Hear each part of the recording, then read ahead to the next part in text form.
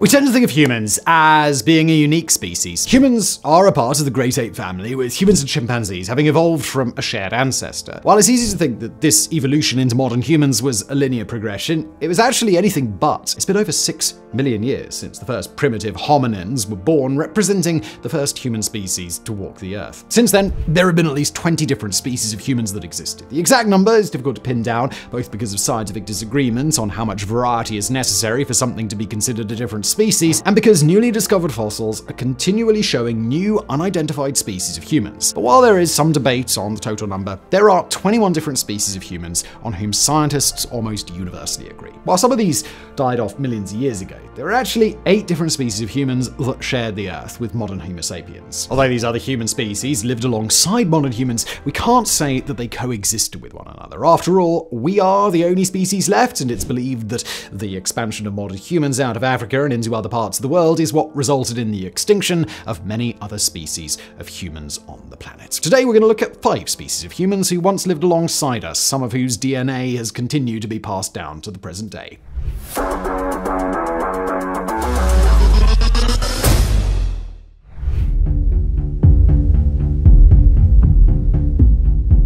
Though a dozen or so species of humans predate Homo erectus, it is one of the most well-known early species from the genus Homo. Though the first Homo species, Homo habilis, evolved in Africa, it is unclear where Homo erectus originally developed. The oldest known fossils of Homo erectus date back just over 2 million years, with similarly aged remains having been found in both Africa and Eurasia. This was an important species in the evolutionary chain for humans, as their brains doubled in size compared to Homo habilis. This is something that happened in a relatively short period of time. They were also the first human species to have a flat face with a prominent nose, and they may have also been the first to have a dramatic reduction in body hair compared to other members of the great apes. Many of the details surrounding Homo erectus remain matters of debate thanks to limited evidence from millions of years ago. For example, although it is almost universally accepted that Homo erectus was the first species of humans to use fire, the extent to which fire was utilized and the effects it had on human development are much more contested. Some experts credit the use of fire to cook meat with the increased brain size, as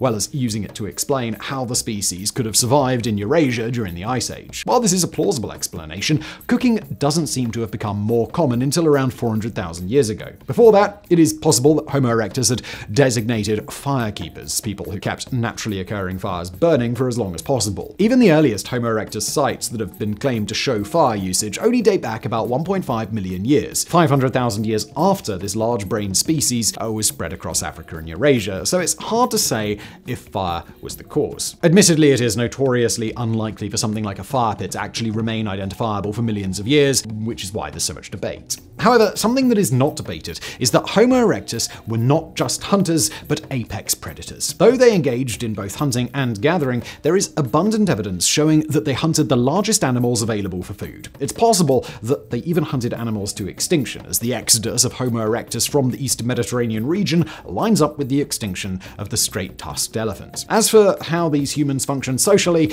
we're not really sure. They lived in groups, and evidence suggests that they may have had a division of labor based on sex, with hunting parties being entirely male. This is despite the fact that there was minimal sexual dimorphism between the sexes, with males and females being the same size. There's no way to know from fossil records alone, but the fact that they were the same size implies that Homo erectus may have been monogamous. After all, it's a lot harder for males to keep a harem under control if they aren't bigger than the females. But while Homo erectus may have first appeared millions of years ago, they stood the test of time far better than any other human species. The most recent remains of these early humans appeared on the island of Java, dating back a little over 100,000 years. Java was also the location of the first Homo erectus fossils ever discovered back in the late 1800s. Their presence on islands suggests that they may have actually been a seafaring people as well, and those living on Java may have outlasted the rest of the species thanks to their isolation from other humans. But for a good 200,000 years or so, Homo erectus and modern humans walked the same Earth.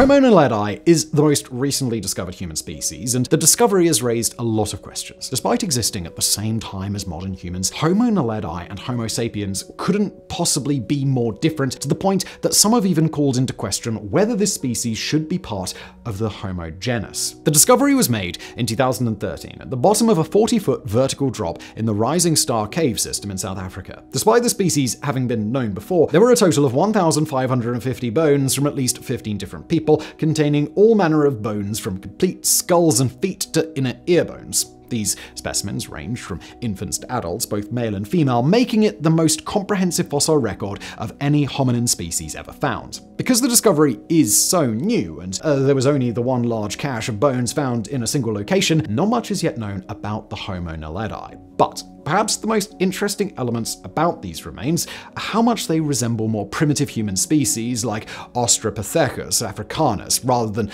other members of the Homo genus. It's unclear exactly where their evolution diverged, with them possibly being a sister species to either Homo habilis or Homo erectus. Either way, there are two key physiological differences that set them apart from other, more modern human species. One is that their brains are comparatively small. While Homo erectus saw a sudden doubling of the size in the human brain, Homo naledi's brain was only about a third the size of modern humans. Despite this, their skeletal structure shows that their hands were adapted for making and using tools, indicating a level of human intelligence. There is also a rather controversial belief that the abundance of bones in a singular location is because the cave was used as part of ritual burials. Such a theory would have massive implications with regards to the mental capacity of these humans, but it is essentially just speculation at this point. The other interesting difference is that their anatomy suggests this was a species of tree-dwelling human. Humans are unique, as we are the only mammals that are primarily bipedal, with the only other bipedal animals being birds. Bipedalism, while having its disadvantages, is extremely energy efficient and makes humans exceptionally suited for long-distance running and traveling. Though Homo naledi was capable of human-like walking, their anatomical structure is better designed for climbing and hanging from tree limbs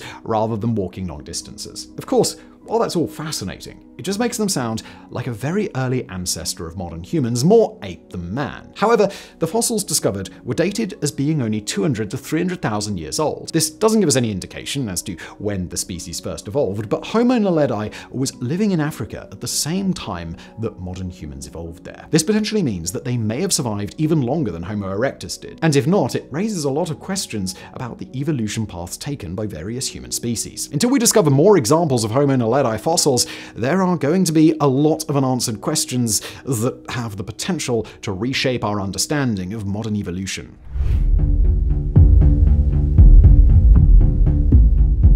We generally think of humans in the past as being shorter on average. If you're 6 feet tall, you may have difficulty trying to walk through a house built in the 1600s, and we assume that would extend throughout all human species. This wasn't universally true, as Homo erectus was comparable in height to modern humans, but many species of early humans were indeed smaller, with the average Homo naledi being just under 5 feet. But when it comes to diminutive humans, none of the other species can compare to Homo floresiensis. With adults averaging a mere 3.5 feet tall, that's barely over a meter, this species was quickly nicknamed the Hobbits. Just make sure to never use that word when advertising lectures or exhibits featuring Homo floresiensis, or the ghost of J.R.R. Tolkien will sue you from beyond the grave, as others have already experienced. This species, also known as Flores man, was discovered in Liangboa Cave on the island of Flores, Indonesia. Some speculated that the specimen discovered was actually just a group of Homo erectus who suffered from insular dwarfism, a condition where a species rapidly decreases in size over generations. This is most common on small islands such as Flores, and the island is currently home to pygmies for this exact reason. However, while insular dwarfism is likely the cause of Flores man's small stature, it is widely believed to be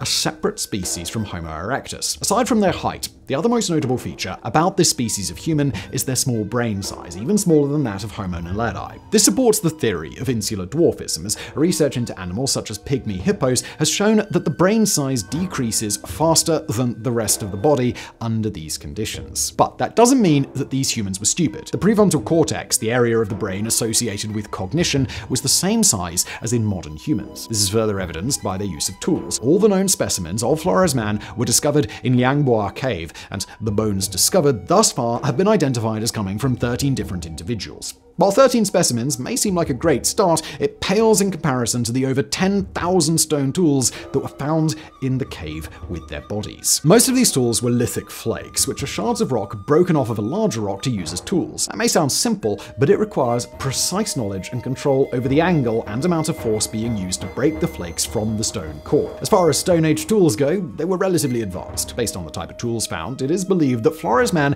may have hunted large animals and been skilled at butchering and cooking their meat with fire. As with Homo naledi, it is difficult to know when this species first evolved, as the entire fossil record is from a single location. However, the fossils found on Flores Island are dated as being only 50 to 60,000 years old. Not so coincidentally, the apparent date of Flores man's extinction happens to line up with when modern humans first arrived in the area.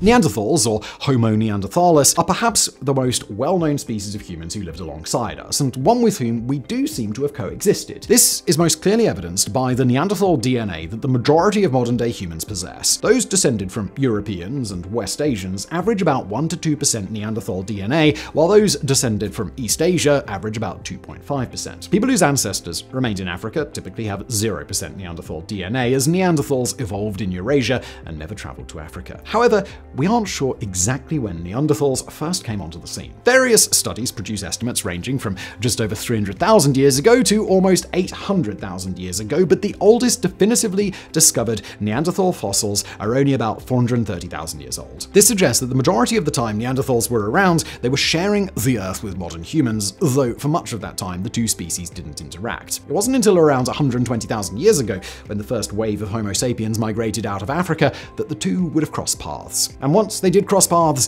they wasted no time in breeding with one another, hence the Neanderthal DNA in most of us. That modern humans would have both the ability and desire to interbreed with Neanderthals suggests that they weren't that different from us, something that all evidence seems to support. For a long time, the largest perceived difference was that modern humans were vastly more intelligent than Neanderthals, though recent research has called that into question, as Neanderthals actually had larger brains than we do. There's nothing that suggests we were any smarter than they were, and culturally, we appear to have been very similar. The main difference between modern humans and Neanderthals were physical. Neanderthals were about 4 inches shorter on average, 5.5 feet for men and 5 feet for women, and they were stockier and more massive. This is believed to be because of the colder climate of Eurasia during the Ice Age. They had wider hips, larger barrel-shaped rib cages, and shorter arms and legs. This would have allowed them to conserve body heat better, something that was absolutely necessary in the colder climate. DNA analysis also shows that Neanderthals had much more fast-twitch muscle fiber than modern humans, making them better sprinters. As we previously mentioned,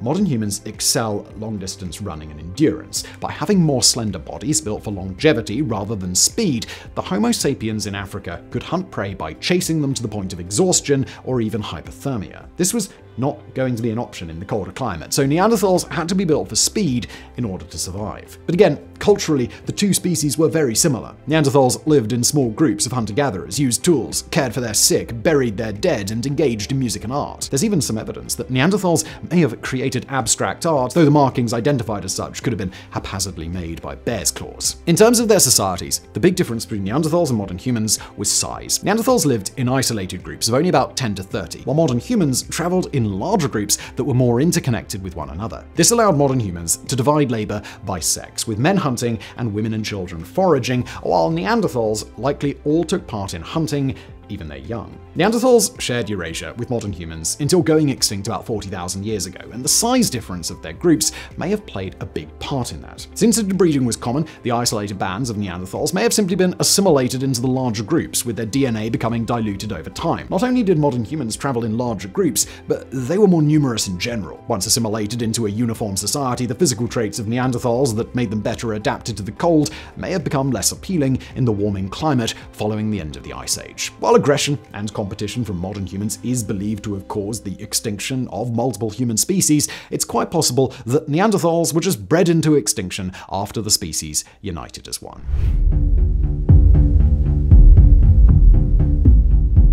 The existence of the Denisovans was only discovered recently, 2010, and there are very few samples. In fact, there is so little to work off that they haven't even been given a proper taxonomic name yet. The species of humans is simply known as Denisovans, named after the Denisova cave in Siberia where the bones were first discovered. However, while very little is known about this species, the discovery was still incredibly important for understanding the evolution of human species. Modern-day Melanesians, Aboriginal Australians, and Filipino Negritos all possess roughly 5% Denisovan DNA. Most of what is known about Denisovans comes from their DNA, as samples were able to be extracted from a finger bone and analyzed. In simple terms, if we share 99% of our DNA with Neanderthals, then we only share 98% with Denisovans. Those two species were more closely related to each other than to modern humans, and the genetic variation indicates that our evolutionary path diverged from the Denisovans over 1 million years ago. More interestingly, research indicates that the Denisovans were descended from an as-of-yet unidentified species of ancient humans. Presence of such a high amount of Denisovan DNA in many modern humans suggests that there was a great deal of interbreeding between this species and modern humans. However, we also know that they interbred with Neanderthals as well, and this brings us to perhaps the most interesting discovery from Denisova Cave thus far. Despite knowing that interbreeding among human species was common,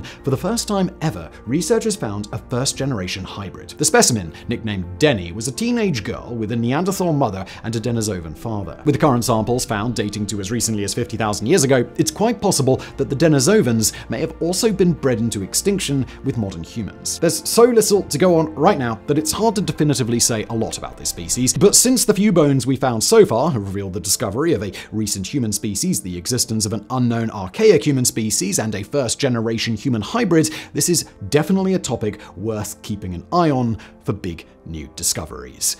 We'll keep you posted.